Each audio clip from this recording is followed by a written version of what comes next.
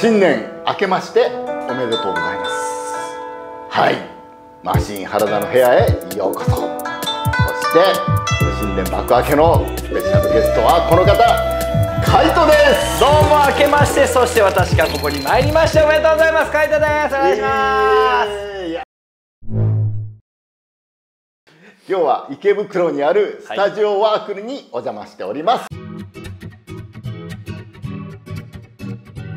まずは自己紹介の方お願いします。1983年3月26日、テキサスのヒューストン生まれて、3歳までそこで育ちまして、その後日本に帰国して、そこから兄貴の背中を追いかけて、野球人生が始まり、そして高校卒業まで野球をやりまして、その後ダンスでやって今、約20年を過ぎました。カイトでございます。ダンス界にもいて、トニー55さん実はヒューストン。そうなんや。同じホームタウンだからよくブラザーみたいになってますけど、トニー55といえば、パール・ルイスの親戚やからね。そうなんですか。マジっすか。家族全員めちゃくちゃ運動神経ね。やばいっす。だからトニーさん、確かにあの年齢でもあんだけ飛べて、あんだけアクロできる。アクロやりますもんね。そう。私名前KITE カイトという名前で、所属チームフォーマーアクション、それからUltimateCrew、そしてFAB5BOOGzALLSTARzというチームでやらせてもらってます。年齢はですね39歳で、3月迎えますと40歳になります。おお、ついに大台。ついに40気づけばなっちゃいましたね。あのカイトがキャピキャピしてたカイトが、今も結構キャピキャピしてるけどもう40になりますね。マシーンさん今58ってことはあと2年で60還暦ですか。還暦。若いっすよね。いや若いですよね。スタッフさんこうやってましたけど趣味はダンスはもうライフスタイルになっちゃってるので、野球ですね。野球してるの？僕草野球チーム今作ってやってるんですよ。ダンサーがほとんどです。ピノさんとか健作さんとか、あとノリとか。マジで有名ダンサーだらけ。現在の活動はも本当にダンスをやりつつですね、いろんな舞台とかもやらせてもらったり、去年から始めたのはその講演会とかですか。呼ばれる時にこういうテーマで話してほしいですみたいなのを、でも僕は全部ダンスで経験したことを話してるんですけど、夢のこのなんか叶え方みたいな若い子に向けてで、僕はもう全部失敗しか話してなくて、こうしない方がいいんじゃないですかとかいう提案をするっていうのをやらせてもらってました。なるほど。しくじり先生みたいな。そうアカデミーも始めたんですよ、去年22年から。何のアカデミーなの？僕のダンスアカデミー、カイトザアカデミー。僕がなんか経験した中でこれはやっとこうよっていう、例えば英会話だったりとか栄養学とか、あとメンタル学みたいなのも全部注ぎ込むっていうのでやらせてもらっていて、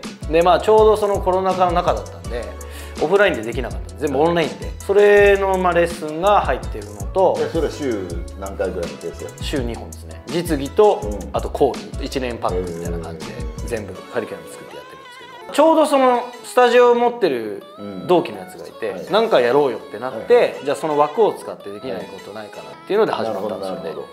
自分の会社もあるんで、その仕事周りの営業とかに時間費やしてる感じですね。会社は何の会社なの？何でも。でも自分のマネージメントも含めて。そうです。自分と嫁とダンスに関わるものが多いですけど。でもそれ以外のこともやってんの？やってます。アパレルとか。オンラインで。アーティストの振り付けとかバックダンサーとかもよくやってると思うね。代表的なものって。うちの妻がね振り付けしてるキャリーパミュパミさん、ライブ参加させてもらったり、PV 出させてもらったり。あともっと前にガクトさんとかね、ドームツアーとか参加させてもらったり、ベニー K さん、直人くん、EXILE の直人くんのなんか番組のエンディングでポッパーで踊らせてもらったりとか、三浦大知くん、とかもやらせてもらいましたね。あとはマツコ・デラックスさんかな、もう番組でバックダンサーではないですけどね、共演させてもらったりとかしました。マツコと踊ったわけではないやつね。踊ってはいないですね。自分の地元で豊島園っていうね遊園地があって、それがなくなるっていう会をやってくれたんですよ。でそこで豊島園に近い地元の人っていうので出ましたね、そこは。岡村ともやってたよね。そうなんです。あれはめちゃイケの番組で大地君のやつに岡村さんが参加するっていうのになってて、でちょうどそのライブが僕ら参加するものだったんで、振り付けを教えるっていうのでああいうふうになったんですけど。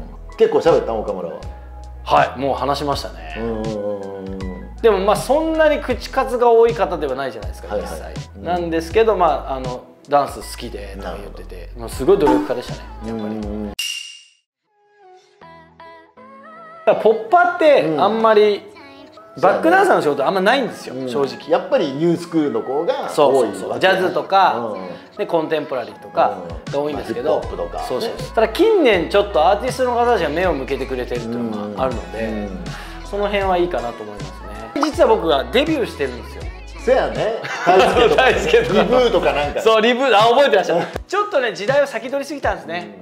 なんかマイクロチップっていう携帯に入れるやつでデビューしたんですよ。ああ、送られてきたわ。 CD じゃなくてこれでデビューしちゃったんで。でもそれやってる時にアーティストさんになった人がこっちのアンダーグラウンド戻ってこれない理由も見えたんですよ、僕の中で。戻りたくてもスケジュール的にとかやる内容的に戻れないっていうのがあったんで、僕はそれを逆に危機を感じて、あ、このパターンだと肖像権も取られるんですね、そういう事務所に入ると。そうするとバトルに参加した DVD とかがモザイクかかっちゃうんですよ、そのイベント側がお金払わないと。なのでそれは逆に今やってる俺らのシーンに迷惑がかかるなっていうのも大輔とかと話してて、で解散。そう、あとよくあるんがコンテストチャレンジするんで、先のあるもんやったら、例えばジャパンの予選チャレンジして、もう決勝上がる程度で言ってね、決勝のスケジュールいつですか、勝つつもりですか。それ僕も一回ねあったんですよ。カイトさん振り付けで鍛えてもらって「どうですかジャパン」とかって言われて「優勝したいんですけど」みたいに言われたんで、お説教してきました。いや、そんな簡単な舞台じゃないと、それはなめない方がいいですよって。そんななんか何ヶ月やったから勝てる舞台じゃないし、俺はもう20年近くやってようやく勝てたレベルだから、そこは勘違いしないって言ったんですけど、そこそこダンス踊ってる某アーティストがチャレンジするみたいなのがあって、それは当然行くって思ったはんねんな、その制作側が。でも当然行かんかった場合のためにめちゃくちゃ取材するんであげてくださいって言われて、いやいやいやいや、絶対そんなやらずするわけないじゃないですか。ダメなんですか、有名になりますよとか。ひどい。ジャパンダンス出ないと全国ネットですよ。いやいや、それはひどい。それはね、こっちはもう全世界言ってるわって話ですもんね。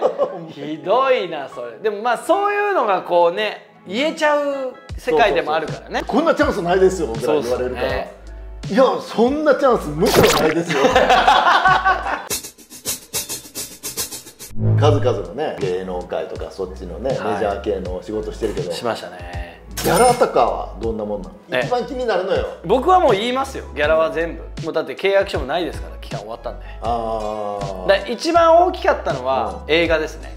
イギリスの映画の「ストリートダンス」っていう映画は総額で言うと、いろんなそのマージンもあったので、基本その撮影出演にあたっては600万。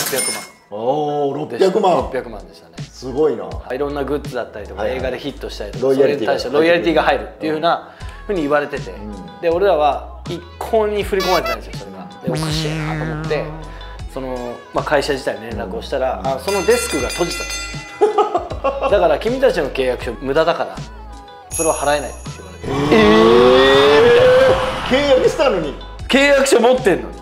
で連絡したら持ってるけどここに書いてあることがずっと支払われてないんだけどどうなってんのっていう話をしたら、いやもうその映画のデスク自体がもう閉じちゃったからその契約書は無効だよって言われて、みたいな。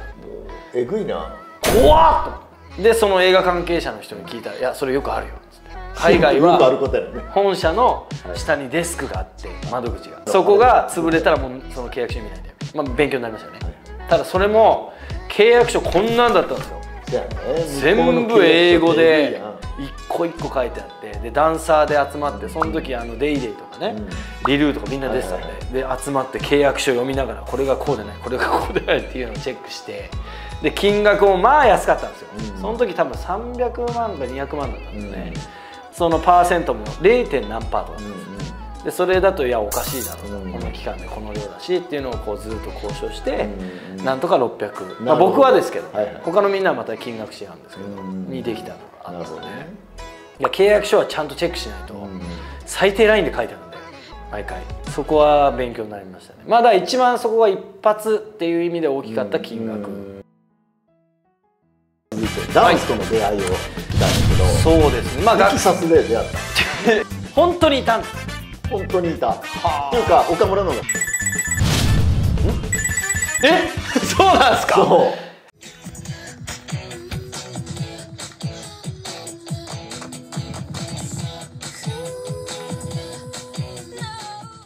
高評価、チャンネル登録よろしくお願いします。そして1月28日川崎クラブチッターポップボックスお待ちしております。詳しくはこちらよろしくお願いします。絶対来てください。